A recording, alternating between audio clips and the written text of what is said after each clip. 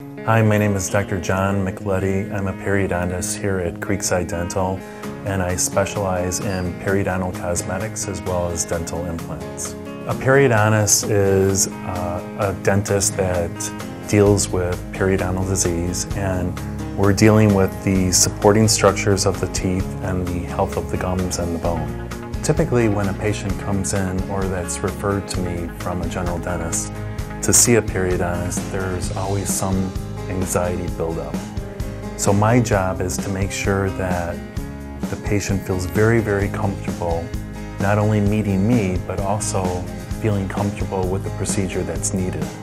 So it's my goal to make sure they're very educated. If they're educated and they understand what's going on, a lot of times the comfort level is there.